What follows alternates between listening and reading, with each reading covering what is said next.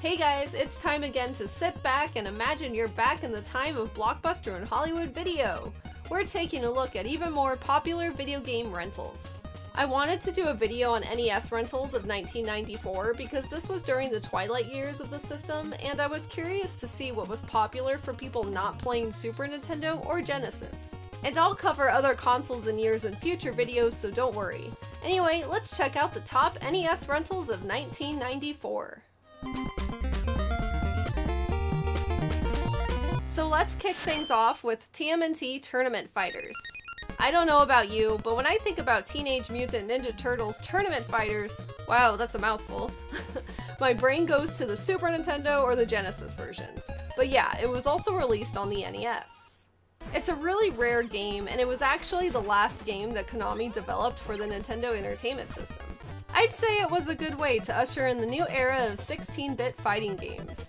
The Super Nintendo version is pretty fondly remembered, but I think because of the rarity and the fact that there is the superior SNES counterparts, this one gets overlooked.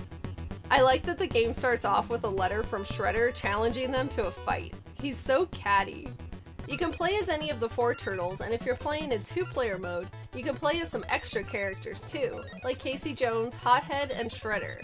I'm not sure if Hothead was on the 80s cartoon, but there was an action figure of him. Raphael seems to be the strongest turtle in this game.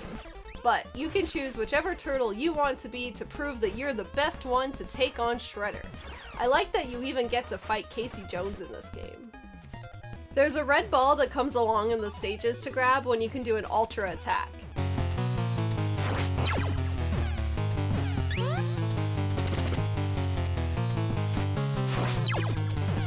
It's a nice way to make the gameplay a little more interesting. Could this be the inspiration for the Smash Ball? For a tournament fighter on the NES, it's very impressive, especially since we were used to the likes of Karate Champ.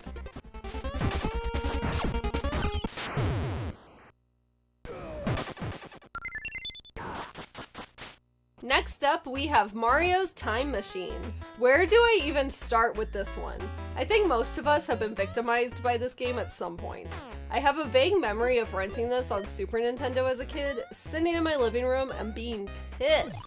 Anyway, after playing this on NES for this video, I think I'm even more angry now as an adult. The game was published by Software Toolworks. This is easy to remember because you see their logo like twice for an annoying amount of time, and it's unskippable. There's basically 2 title screens. The way they do this intro is one of the weirder ones I've seen on the NES. It's just really strange. First, you see what appears to be an Intellivision-style start screen with Mario fonts, and then it goes through the developers with the Mario title screen thrown in the middle to tease you a bit, so you think you can press start and go into the game, but you can't. It's an extremely lazy version of the Super Mario World look, and it only gets worse. Mario rides Yoshi into Bowser's Museum, which looks more like a cemetery or something. Writing this, I feel like this game should have its own video because I have a lot to point out, but for now, let's move on to what the game is about. Bowser has created time travel just so he can go back in time, steal ancient artifacts, and put them in his museum. So it's up to you, Mario, to steal his time machine and return the stolen items to their appropriate time periods. So history isn't altered forever. It's a very stressful situation. My favorite part about this game is when you're walking inside the museum. There are some really funny randomly placed portraits of Yoshi and Donkey Kong. Why would Bowser have these in his museum? I don't know, but they're there. Also, there's a really cute little statue. I want 2 of these outside of my house. You go in various doors to fight Koopas, and when you kill 3, an item appears. You have to take the item back to its correct year, and it's not initially clear if you choose the right year or not. You just kind of jump around, and eventually you realize the level looks like it's missing something, so you go back and try again. If you get the right item, you can learn historical facts, and you have to find the correct place to put the item. If you do it wrong, a bird comes and takes the item away, which makes you have to do everything over again, and it's really annoying. There's angry Koopas and an enemy that looks like an onion version of one of those rockin' flowers you'd see outside of KB Toys in the early 90s. I like him. Overall, this is a product of the edutainment craze in the 80s and 90s, and it sucks. The Jungle Book. Some of my earliest console gaming memories include the Super Nintendo Disney titles published by Virgin Interactive, but this one was always overshadowed by Aladdin or The Lion King. Anyway, versions of this Jungle Book game were released on everything from the Master System to the Game Gear, so naturally it was on the NES. Like other Disney titles from Virgin, the game does vary based on the platform you're playing it on. This version is basically a slightly watered down version of the Super Nintendo one, which is to be expected. I haven't played the SNES game since I was a kid, but I think I like the NES version a bit better. You of course play as Mowgli and you're running around the jungle, collecting fruit and avoiding angry animals. It's not great by any means, but the controls are fine and I like that you can throw projectiles in multiple directions. Very helpful for dealing with the enemies on branches above you.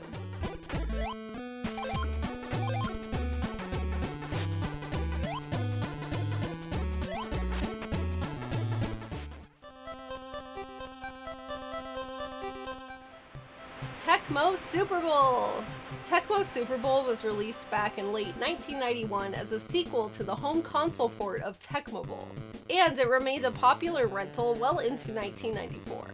It was the first sports game to be officially licensed by the NFL, so people were really excited to finally be able to play as their favorite players of the time as it featured 30 real teams. So I'm not going to pretend like I've played this game a ton since I don't know anything about football, but there's plenty of deeper reviews out there for those interested. I do like that sunset in the intro though. Kirby's Adventure. Kirby's Adventure is one of the most iconic side-scrolling platformers of the 8-bit era, so it's no surprise it was a popular rental. This was also the first time we saw Kirby in all of his pink glory, since before this he was white on the cover of the Game Boy game, Kirby's Dream Land. I know I flip-flop on my opinion about this game, but overall I'd say it's a fun, chill game. I mean, I totally understand the appeal of consuming your enemies and absorbing their powers. Kirby may be cute, but he's pretty darn deadly. Plus, the overall vibe and color scheme is just so darn wholesome. Even the enemies are cute. You know, despite having an indescribable, chilling aura about them. These guys always creeped me out as a kid and I still don't really like them today. I like the mini crane game, the twinkling music, and the fact that this little house totally looks like it's out of Rainbow Bright's Rainbow Land.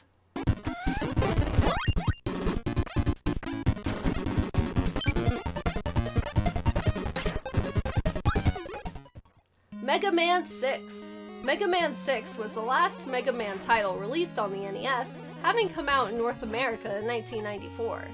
It always boggles my mind when I think how insane it is that there were 6 titles in the same series released on the same console.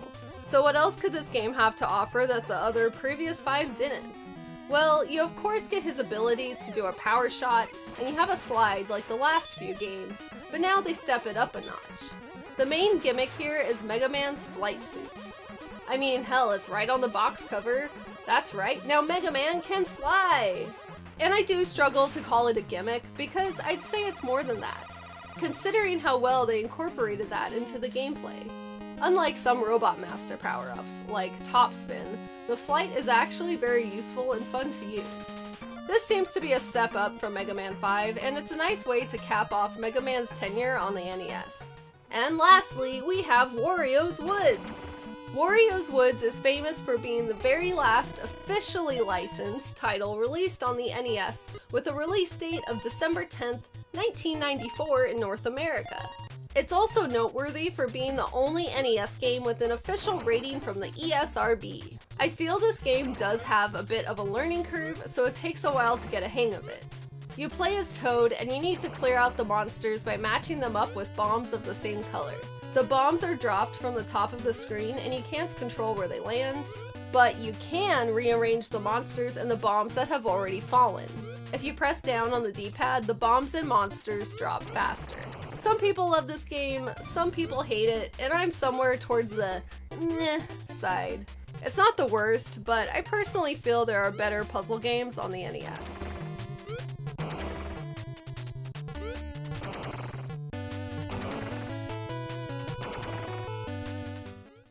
So there you have it, a look at the top rentals for the Nintendo Entertainment System. What year or system would you like to hear about next? Let me know in the comments, and thank you so much for watching. See you soon, bye!